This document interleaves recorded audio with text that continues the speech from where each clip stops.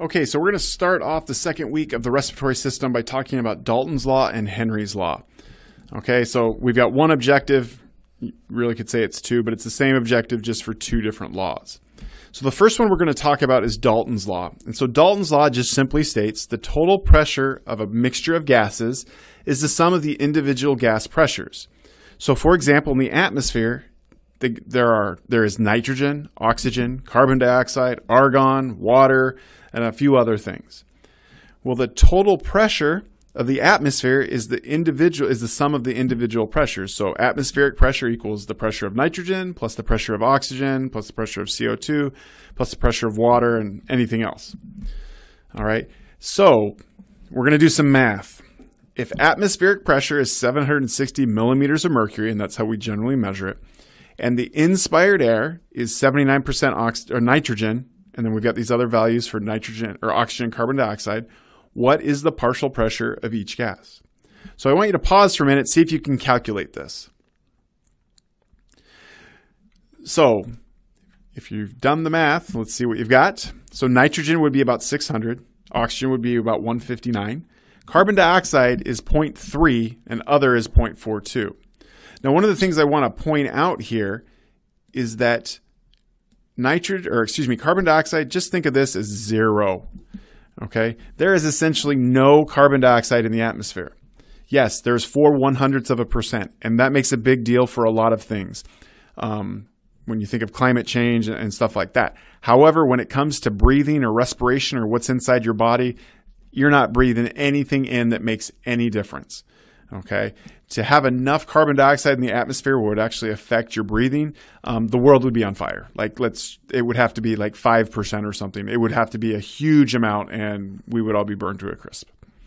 Okay, now the way that we calculated each of these, so nitrogen, for example, we just went 760 times 0.79.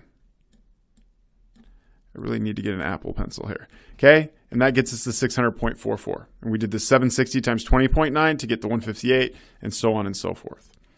Okay, but I want you to remember that it doesn't matter where you're at on Earth, the percentages of the atmosphere or the gases that compose the atmosphere are the same. So even on top of Everest, it's almost 21% oxygen. The problem is the barometric pressure is only about 250. So there's less than a third of the amount of air on top of Everest that there is here in Terre Haute. That's what makes it so difficult.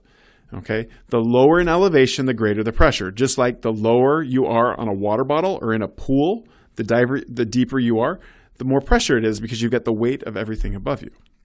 So we've got more math. Okay, so let's just say the atmospheric pressure is still 760, but we've changed the partial pressures. So we've got 560 for nitrogen, 150 for oxygen, 47 for water.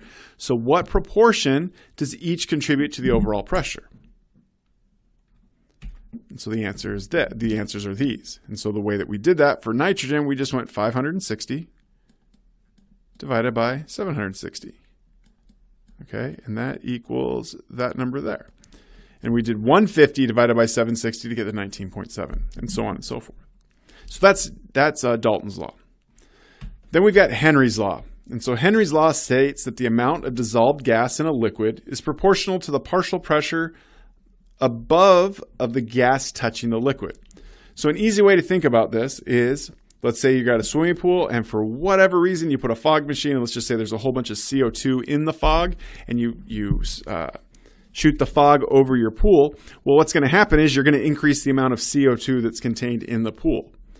All right, so how does this apply to physiology?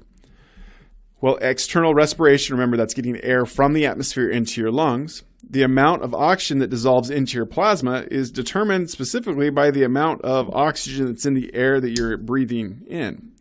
Okay, so as a result, in Terre Haute, you'll have more oxygen dissolved in your plasma than you will on top of Everest.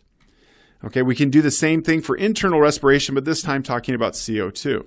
So the amount of CO2 that's in your bloodstream is dependent on how much your tissues are producing. Okay, and so for example, if you exercise, you're going to be producing more CO2 in your legs than you are in your intestines.